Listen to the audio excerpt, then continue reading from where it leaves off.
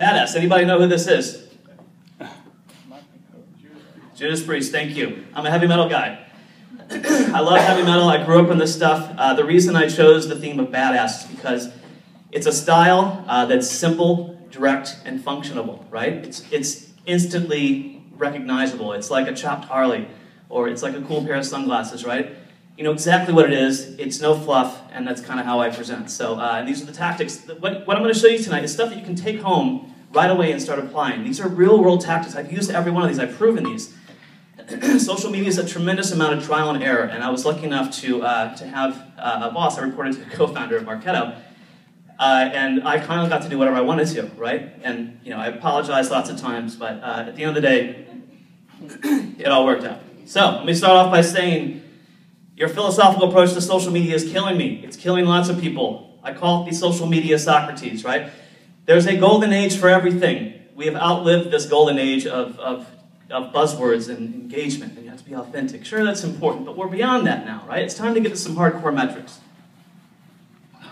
And why are we doing this anyway? This is a stat for the B2B folks, right? This is Kramer doing movie phone. Why don't you just tell me the name of the movie you selected? Nobody's going to tell you.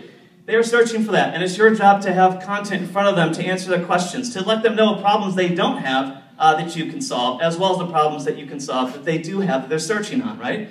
So, social's the way to get to them. And as mentioned, you better have content out there. Content fuels social, I'll get into that in a second, but you better, what the hell's a gigawatt, right? You better know what your audience is asking for, and you better be creating content to fuel your social campaigns based around that. ROI is social is no longer a mystery. We are beyond this. The technology is here. Anybody who says you can't get ROI from social is simply doing it wrong. They don't understand it. They're stuck in the golden age of the social, it's time to move to the enlightenment. That's what I like to call it, the metrics. Lead generation for social, right? This is Lionel Richie. I don't have the rights to this, so I might get in trouble for this one. But the point is here, lead generation is essential for social media, and it's moving very quickly. And if you're not doing it right now, and that's for B2B and B2C. I mean, the B2B people have the longer buying cycle, but the important thing is to know that social media leads do not come in a box. This was being pitched at 2 o'clock in the morning by some guy in an infomercial saying you could get $250,000 a month in Facebook, and just from driving leads from Facebook, right? This is kind of silly stuff. This is an infomercial. Social media leads do not come in a box.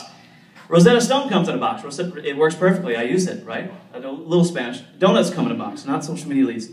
And that leads to the people out there who are telling you that they are getting tens and thousands of leads, right? Every month, tens and thousands of leads. Our social media is killing it. We're getting so many damn leads, we don't know what to do with them. All leads are not created equal. A lead is not a lead if it does not fit your buying profile. What I'm saying is, if you put some content out there using social to distribute your content, they fill out a form and download your white paper or register for your event, if you don't score that person, that's just the name. If they're never going to buy from your company, if they don't fit your buyer's profile, that's not a lead, that's a name. And this is what I've learned in 2 years at Marketo, is that this is an interesting space, right? Social media leads are not ready to buy. They're so top of funnel. They are way up here. They are very early on in the process.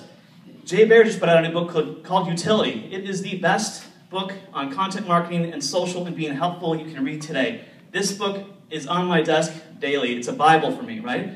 But the idea is to use social to reach these people very early on in their buying cycle, to help them, to always be helping them, getting out of the mentality of always be closing and to always be helping. Jay Baer, B-A-E-R. So, this is interesting. Now, are you going to get a big ticket item sold directly from social? I like to say you'd have a better chance seeing Bigfoot witness a UFO landing, right? But there have been sightings. Am I right? Mm-hmm. Thanks. Anyway, I'm going to prove it. So the idea here is you're not going to get that big. That's more where the middle of the funnel stuff comes, right? That's the bottom of the funnel. What I'm talking about is getting in early and building these relationships and reaching these people very early on, right? And social is that channel, right? They're searching in Google, and they're looking for something very specific, but they're also searching social channels now. They're searching LinkedIn, they're searching YouTube, they're searching Twitter. They're looking for peer-to-peers, their peers, to give them the info they need.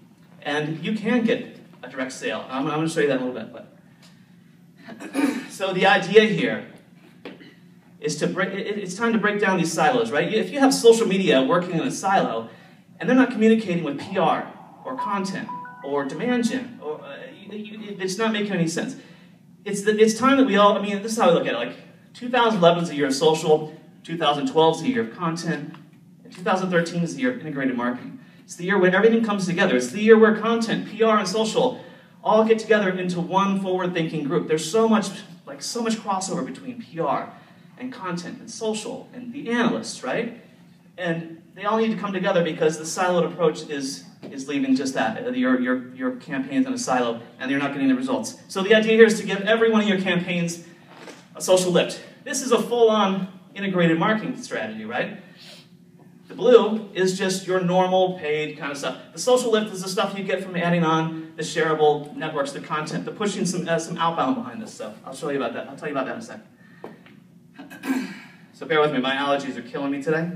Anybody have allergies? Something's going on today, I don't know what it is. Essentials for success. I've narrowed down to these things. These are the essentials for success. If you want to get success from social for lead generation, or just in general, these are the things you need to be doing. I'm going to go through these individually really quick. Number one, inbound plus outbound equals awesomeness. What I'm saying here is inbound marketing is great, but alone it's not enough. Inbound is clearly not enough. You need to put some paid, it's time to pay to play, unfortunately. You have to put some paid behind your social campaigns. You absolutely have to. If you want to break through to the second degree, the coveted second degree connections, the friends of friends, you have to put some paid behind it. It doesn't have to be a fortune. You can just put, do some experimenting, but you must put some kind of paid behind it. If you're not, I kind of call it like hanging out with the same group of kids from kindergarten your whole goddamn life, right? Because you're not breaking through, you're not making any new connections. I guess that's a pretty bad analogy. Maybe I should rethink that. But my idea is don't hang out with the same group of kids your entire life. High school would be better. I'm going to work that in next time. This is what I like to call about putting some paid advertising behind your own good content. Mark that down. What works is the traditional advertising model is still okay, but what really works is paying to promote your own good content in social. I call it releasing the Kraken. This is what happens. It's the power. It can really blow up. Ready, aim, target. It's the targeting. It's the content, your own good targeting, and the technology that lets us target so specifically and make it a frictionless experience inside the newsfeed. The coveted newsfeed, what we're all trying to get, where everybody we're trying to reach is spending their time. The more we can get in that feed without looking like an advertisement, that is the holy grail of social media, and that's what we all should be driving for. The 411 rule. This is classic. This is coined by Joe Polizzi from the Content Marketing Institute, probably the smartest guy on the planet when it comes to content marketing. And what it says is, for every one self-serving tweet, you should retweet one relevant tweet, and most importantly, share 4 pieces of relevant content written by others. Basically what that's saying is, don't be the obsessive girlfriend. You want to keep your string. And this is, we use this for, at Marketo we use this for email marketing. We used it in our LinkedIn streams. We used it in our Facebook newsfeed. We used it everywhere. It's talking about not blasting, not broadcasting, right? It's like 5 years ago. That's the very beginning of social. That's what got us all into trouble in the first place, the broadcasting. We need to move past that. Next rule. Content is still king. I hate to say it, and it's so cliched. So I'd like to say the content is the whiz, and nobody beats the whiz. Come on, that was good. The Seinfeld? Anyway. Nobody beats the whiz because content fuels social. If you don't have content, you are not going to have anything to put out there to talk about. You're not going to be able to do the 411 rule. You're not going to have any paid strategies. You're not going to have integration. Demand gen is going to hate you, and your content team is probably non-existent. This is the idea here. If you're having trouble creating content, look around at what you have already and repurpose. This is an analogy I borrow from Rebecca Lieb from the Altimeter Group. Rebecca Lieb is one of the smartest content marketers on the planet, and she talks about content like Thanksgiving dinner, right? Thanksgiving turkey. You have this turkey, and what do you do after Thanksgiving? You eat off this thing for weeks. You repurpose the hell out of this turkey. Same thing you can do with your content. Look around, see what you have. Get an old white paper, get a video, chop the hell out of this thing. See if you can turn it into an infographic, a slideshare deck. Whatever you can do, strangle that content and throw it on the side of the road. and wait until there's no more value, and then you come back to it and say, you can resuscitate it. We'll talk about that too. But the idea here is Motley Crue. This is Motley Crue, 1984. Yes. Right? I love these guys. I'm going to see these guys on Saturday night in Vegas, right? The idea here is that people are saying they're washed up. Who the hell is saying they're washed up? Not the 2-week residency sold out at the Hard Rock in Vegas that's happening next weekend and that I'm going to. There's always room for new audience. My point here being is that people like Motley Crue back then, and there's a whole new audience discovering it. Same thing can be said with your content, right? The content you're creating right now, or the content that I created 2 years ago, can be repurposed, updated, and turned into that turkey dinner, and sliced up in different ways to fuel your social. It's all out there, and you can never think of content as being washed up, right? Because Motley Crue's going to be doing this for like 20 more years. Another tactic. Social signals influence Google. These things used to be called vanity metrics. Vanity metrics, man. We all looked, all the social media guys, we all looked like we didn't matter. Our metrics suck. Nobody liked us. Nobody believed that our stuff was working, right? Well, then Google released Penguin 2.0 earlier this year. And what Google's job is, as we all know, is to make sure that when you type in a search query, the most relevant thing shows up. Well, now they're taking social signals. So the last I heard, it was 7 to 13% of your social signals are influencing your rankings, your content rankings on Google. So what that means to me, and to everyone here, is those comments, those +1s, those likes, those retweets, everything is adding into relevance of the content that Google's looking at. The more social engagement your content has, the higher it's going to rank. +1s, I'll tell you a little secret about +1s in a sec, but +1s, if you're not paying attention to +1s, you're already behind. You need to get up on this stuff, right? So I'll show you a little secret here. This. How many people in the room have Google authorship implemented? Come on, I really need to see an accurate number. This is pretty good. Google authorship is, if there's one thing you take away from this today, Google authorship. This is the most important thing you can do for your content and your social rankings all together. What this does is, this tells Google that you care so much about your content that you're going to put your little picture on there and say, hey, I am proud of this content, I created this, it's going to help you rank better in Google, it's going to help you get more clicks, it's going to help you get more shares. How do you do this? There are these huge blog posts out there, like small ebooks, right, that teach you how to do this, and it's insane, because it's very simple. I took 3 of these giant blog posts, and I sent them to my SEO team, and I said, dudes, I need an easy way. I need the dummies version of this. They gave me the email, funny enough. Is anybody recording this? No. Really? Yeah. Oh. The email actually said, Google authorship, the subject line was Google authorship for complete morons. Because that's what I asked for, right? And it was 2 steps, 2 sentences. All you do, take your blog, link it back to your Google Plus profile, and link it back to your blog. Boom, boom, done. Easy enough. And these little guys rank better. They get 12% more clicks. 12% more clicks for putting your face on there. Plus, you get to show up underneath Jeremiah Allian, right? This is something I wrote 2 years ago. It's still ranking there because it was on a blog with authority, and because I implemented Google authorship, and they give me right underneath Wikipedia. It's crazy. That's a real ranking. Here's a little secret. I took this screenshot before I left today. This is Kickstart My Content, is what I call it. Motley Crue. I was searching for Motley Crue. What shows up? There are 2 Google Plus things right there. That is page 1 rankings. This is not even my personalized results. This is page 1 rankings for anybody who searches on Motley Crue right now. And how does that happen? Because somebody with some page rank, if you have a page rank of about 6 on Google Plus pages have page rank, by the way.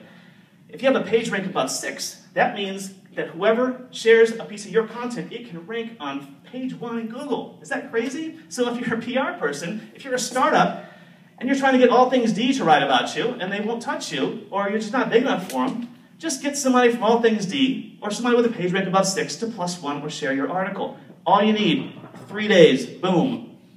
That's page 1. It's crazy. Another tactic that I found very successful. This is the KISS Army. I'm an honorary member. I have a card in my pocket. I've been a member for like 6 months. Anyway, my point being is that Gene Simmons and Paul Stanley figured out a way to get people to do the job for them, right? They created the KISS Army. You can do the same. It's very simple, right? You know, how many of those people have a company where you have people who want to tweet, but you have such strict guidelines, or update your company news to your LinkedIn profile, but they don't know what to share, they don't know what they can share with, they don't know what they can get away with, they don't know what to talk about, yada, yada, yada. There's two tools. Advocate, which is started by Marcus Nelson here in the city, and another one called Agile. These are just a couple of examples of ways you can pull these advocates together into one platform, and it makes it easy. So you load up a queue of all of the content you want to share that's been approved, and then your employees just sign up, and they can auto-tweet, they can auto-post to their LinkedIn profiles. What was the second one? Gaggle AMP. G-A-G-G-L-E AMP. So, but the idea here is this is genius, right? Because now you control the messaging. You don't control everything that people tweet about because they sign in, they have free authority. It looks completely natural. You can buffer out, you can schedule it out, you can tweet it live, you can update your Facebook page live, or your LinkedIn page live. You can do all this, and this is what is going to give you those social signals, those super important social signals, which are going to help your content and help your virality and help when people are searching. You know, this is a big deal. There's a little known fact that a well-known, optimized LinkedIn profile page has a little tiny effect on SEO. There's room on your LinkedIn page, just a little plug, but it's true, everybody should be doing this anyway. There's room to link back to your blog. Not just your blog, but you can put a custom keyword in there and link back to your blog. You can update keywords in your title. If you put just a keyword in your title of your description, of your job description, that's going to give you a little SEO juice. Now, if you can get your whole damn company to update their profiles and publish to them daily with keywords and the content you're trying to share, that is a huge lift. Think about that, man. That is SEO combined with social signals, combined with content distribution, combined with social. Put a couple landing page links in there, a couple of event signups. You got ROI, man. There's your ROI of social right there. There's no more mystery. How about some free links? Yes, I'll take them. This is, the hell is this? This is YouTube. You should know that. These are specific links. These are free links on your front page of your company's YouTube account, right? How many people use this? This is cool. You might be thinking to yourself, who the hell is going to come to my YouTube page and click through to a link there? Well, I'll tell you what, these are very specific links. These are very specific keywords. So even though it's going to be very low traffic, the traffic that's going to be coming to you is so focused that it's probably going to convert at 10 times what it normally would. These are free links. This is autopilot, man. If you're not doing this, this is low-hanging fruit. That's a buzzword that needs to go away, by the way. I just said that. How about some more free links? Google Plus, see your Google Plus About page, man. Google doesn't give anything away for free, right, when it comes to links. These are free links. Same thing, linking opportunities. These are going to, very specific keywords, going to landing pages that we had created already. So when somebody lands there, this is a landing page. You're not sending them to a blog post or something. This is a very specific search. Keywords. These keywords let you know, let Google know what your company's about. This is very serious stuff. This is your SEO. This is what you want your brand to be known about. This is what your company does. These are the most important things you can tell Google about your company, and it's free. Google Plus gets all his jokes. There's always that meme that comes around and says, want to see a real graveyard this Halloween? Go see Google Plus. That's bullshit, right? Google Plus, they're not letting this die, man. They're going to force you. They're going to force us marketers to pay attention to this. And I'm a fan. I think they're doing a pretty good job. I mean, I'm a fan of LinkedIn as well, but at the end of the day, my point is, Google Plus is important. Pay attention to it. Welcome to the funnel. We got leads and names. Come on, that's pretty good. Really. So, here's the moment of truth. What is the highest, which social channel provides the highest ROI? Anyone want to take a guess? Google Plus. No. What? This one turns your content and your social up to 11. It's the sleeping giant of lead gen. It's super important. And it's a little guy called SlideShare, right? Visual content. I'm going to get into visual content in a second. These are real numbers, man. I put this together. Now, this is where we take repurposing to a whole new level. This is called How to Build a Better Inbound Marketing Machine. It is a custom SlideShare deck that I paid $5,000 for based on an old white paper. The white paper had 17,000 views. I took the same content and turn it into a visual piece of content, a visual self-guided journey on SlideShare with a lead form capture in it, right? These are the actual results. I did this 3 times. This is not a fluke, with the same exact results. We spent almost $5,000. 7,400 successes. That means 7,400 people viewed this whole damn thing and filled out the form. That's very specific. This is a form at the end of a presentation. That means they got to the end of their journey, they wanted more. This is not just a top of funnel name thing, right? Cost per success, under $1. It's like the dollar store for lead generation, but it's like a Nordstrom's, right? Because this is quality stuff. Is that even possible? I don't know. But look at that. So we take it down from successes to new names. How many new names did this generate for us? How many new names did it pull into our database? 4,482.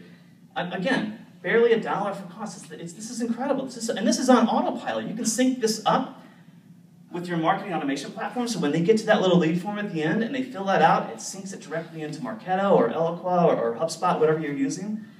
Scores them, sends them a follow-up email. That's closed-loop marketing with a real ROI. And on top of it, it's visual content. It's a new channel. It's integrated. I'm going to show you how you can integrate this stuff. Prepare. Have your mind blown.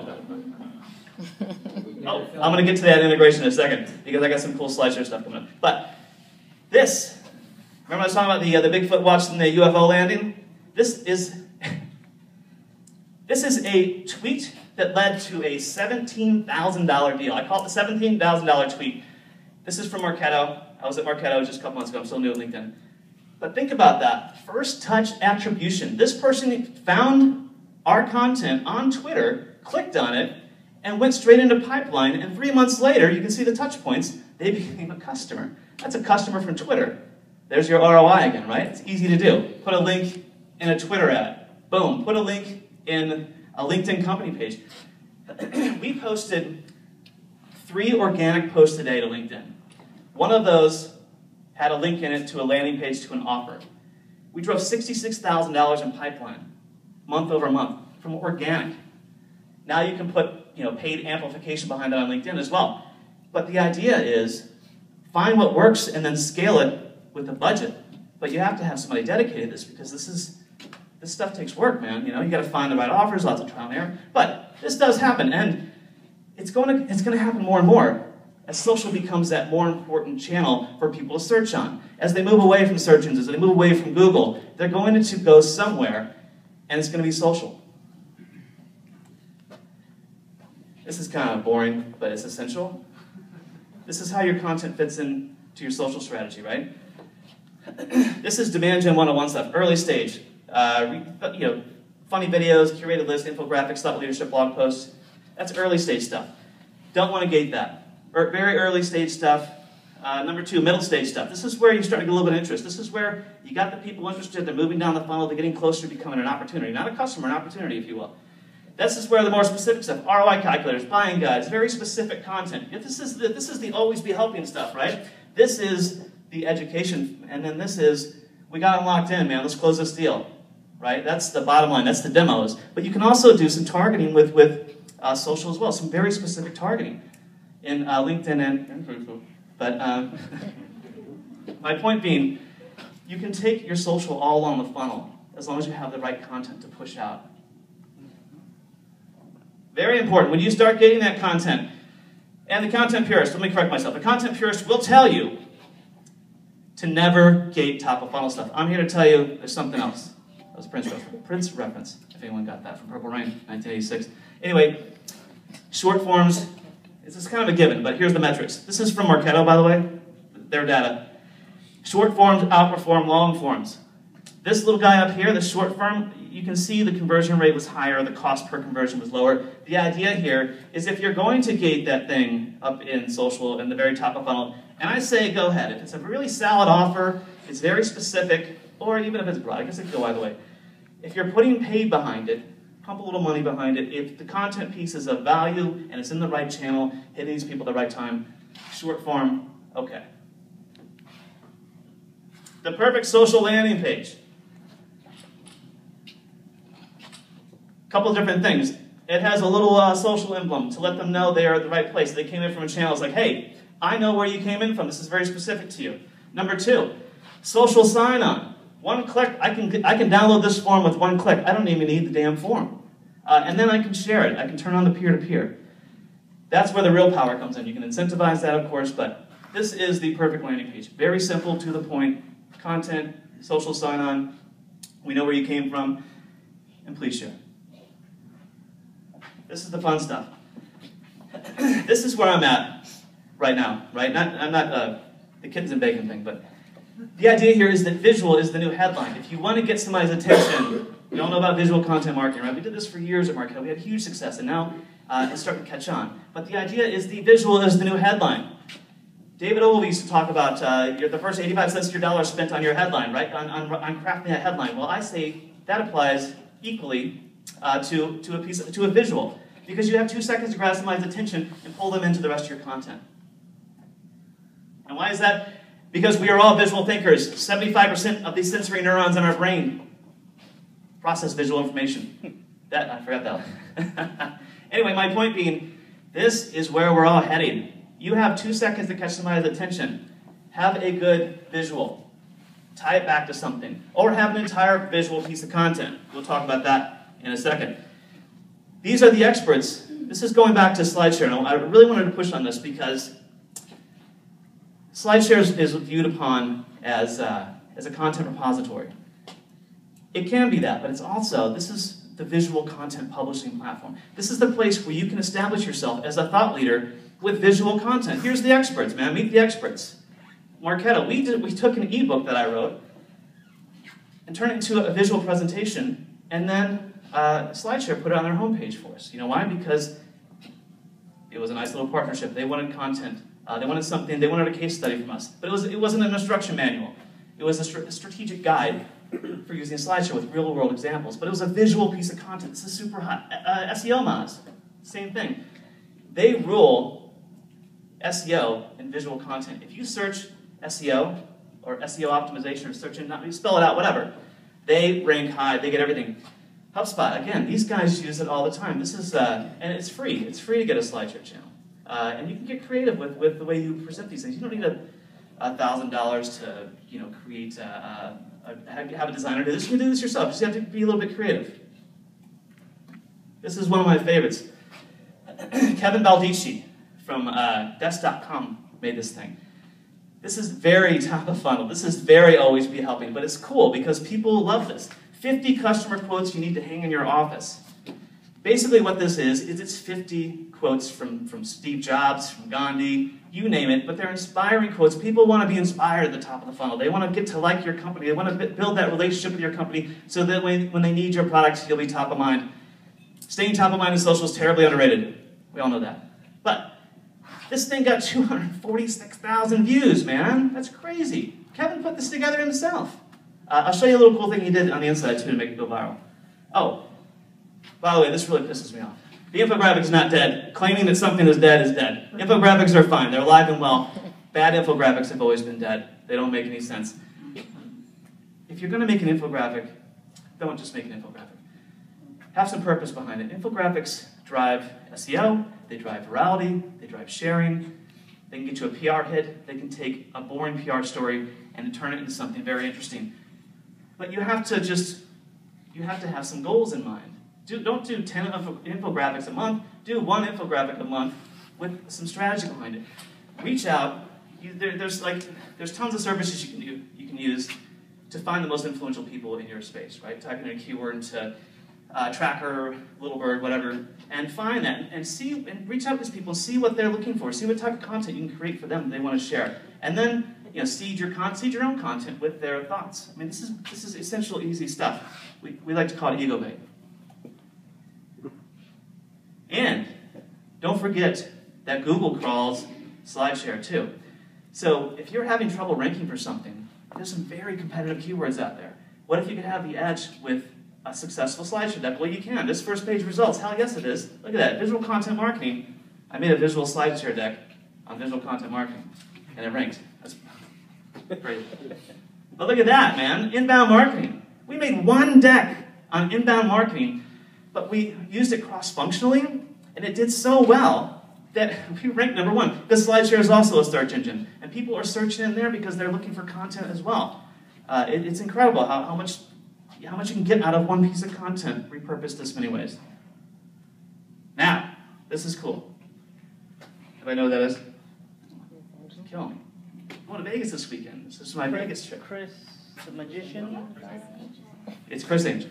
All right, yeah, he's a little silly, I get it, but I think he's great. Anyway, but my idea here is this is visual content, social, integrated marketing at its finest. And I'm sorry I keep using Marketo examples, but I got to be honest with you, man, there wasn't a lot of people doing this stuff. So, SlideShare, you can see right here, in the blog, integrates perfectly. You can view it inside the blog, you can track the links, you can track who's linking back to it, you can track the views, you can track everything you want to inside your blog post. This is inside of a landing page, the second one there. Inside of a landing page out there, living and breathing outside of your website, outside of SlideShare, but still tracking and still engaging.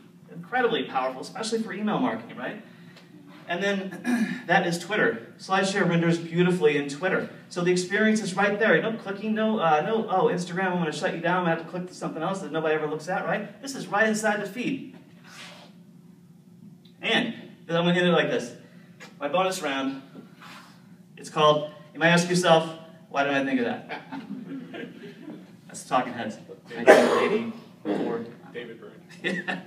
Anyway, some little cool tricks that I've seen from SlideShare because I'm a big fan of SlideShare. Number one, promoting your event, check. 13, this is genius, man. I love the folks at HubSpot. 13 reasons to come to Boston. That's a beautiful visual deck. And they can, I'm assuming they borrowed some photos and probably didn't have the rights to all this stuff, but who cares, right? It's a great way and this thing embeds everywhere, so it's a great visual way to engage your audience. Oh, I love this. I happened to find these two. I wasn't really looking too hard. This company here is called Slides That Rock. And all they do is like create really cool SlideShare decks, but they came up with a way to, when you're flipping through this, one of the slides is a little 20% off code. Right inside. How clever is that? I never would have thought about that. I'm not that smart. But these guys figured this out. That's awesome, man. I mean, and then, again, just trackable social media. Super simple. This guy, I don't know how much time he spent designing this. Probably not much at all. But it was a visual journey through his frequently asked questions, right? He just took the most frequently asked questions from our sales reps and from customer service reps, whatever, which we all should be doing to create our content anyway. And he basically just made a visual journey of it. Oh, and then he put inside, there's engagement, right? He put his own little, kind of a hard hashtag to remember, but the idea here is people have a question, they tweeted that, he's monitoring that, boom, it's interactive, it's live, it's real-time content, man, that's cool. And back to that one I showed you about desk.com. Inside of SlideShare, past, I think it's slide 6, you can put little links in there, a little secret. What Kevin did was he hacked into it and put a little tweet bird there, so when you liked one of these customer service quotes, you could tweet it out, and it's instant virality, and it's fun, and it's inspiring. People see this in the moment like, oh, that's cool, I want to share that because that's what I believe in, right? It's awesome, it's cool, I did it. And I'll leave you that, rock out with your SlideShare out. This is Ozzy Osbourne on tour with Black Sabbath. So anyway, I hope you guys enjoyed that. I just wanted to say, again, thanks to Artist Ventures and MindJet for having me. But yeah, that's all I got for you. So thank you.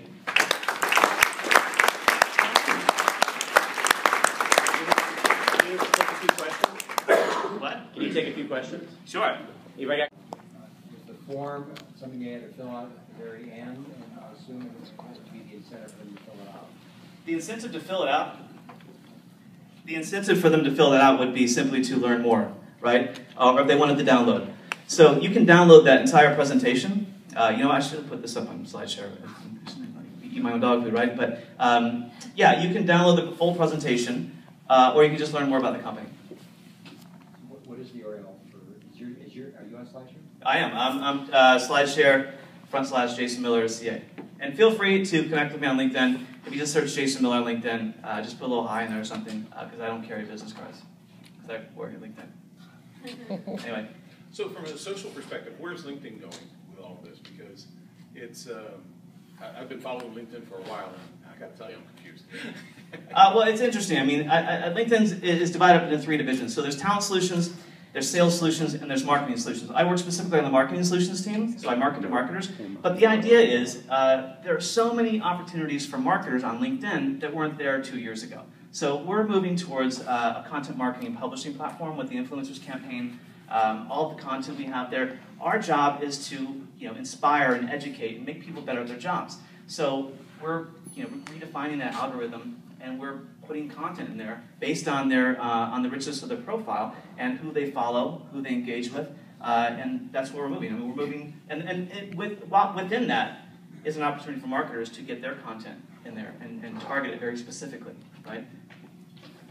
Okay. Yeah. How often do you suggest reusing old content? Again, the Sopranos approach, right? You strangle it and so it's lifeless on the side of the road. I mean, that's really a bad analogy. I shouldn't say that. But again, I mean, I think of it like this. You take one white paper. Oh, here's a really great analogy, right? So I was at Content Marketing World last year, and Marketo creates these definitive guides, these huge definitive guides, like 100 pages, right? It's called the Definitive Guide to Social Marketing. I wrote one of these with the co-founder and a couple other folks there. But the idea was this guy comes up to me at Content Marketing World and goes, dude, I love your content, but there's too much value there. And I'm like, what the hell marketer ever downloaded something and said, there's too much value here, I'd like to give this back to you. But he was taking a very short-sighted approach to it, right? So I say, that should be the question, how much should I repurpose? But create something, we call it a big rock piece of content. Put a stake in the ground with the definitive guide to whatever the hell your company wants to talk about. Something you want to own. And write it not like a product manual or an instruction manual, more like a strategic guide. This is very top of funnel, always be helping Jay Bear stuff, right? And then, once you get, even if it's 50 pages, then you chop the hell out of that, which is what we do with the definitive guides. So out of one definitive guide that's 85 pages, we'll get 25 blog posts, 4 thought leadership interviews, 2 videos, 4 infographics, 2 webinars, etc., etc. So 5 cheat sheets. We'll get enough content out of this one big stake in the ground to fuel our efforts for an entire quarter. And then we just wash, rinse, and repeat. Yeah? So social content is so high up at the top of the funnel. How long should we expect to be writing content? Like what kind of a lead time is there until you see an effect on your business from writing content? Well, there's 2 ways you can look at that. Number one, you need to know how SEO affects your content, right? You need to know who's coming to your site, what they're searching on. You need both keywords that are branded and non-branded. And yeah, so I would do a full kind of keyword analysis. This is kind of long. I'll give you the short version. You got to do a full keyword analysis, and then from top of funnel to middle of funnel, if you have like a 6-month sales cycle, social leads take a little bit longer. I don't know, 3 to 4 months. But if you're doing it right, and you find some low-hanging fruit, if you find some long-tail keyword phrases and create a couple blog posts, maybe an ebook or something on that, or SlideShare deck, whatever, and you can have low competition there, you can get those back. Those are the quick wins, man. The CMOs love that.